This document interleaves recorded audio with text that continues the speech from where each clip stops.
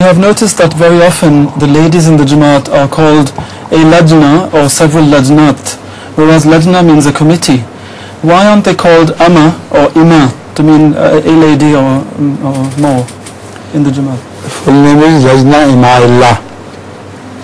So her suggestion is also incorporated in that.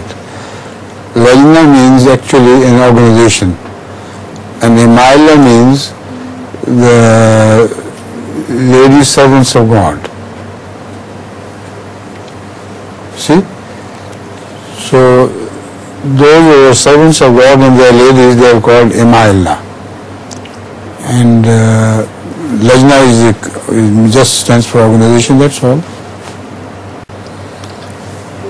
Does he still object against this? Actually, Hazur, if I may, the question was that the ladies themselves are called a Lajna.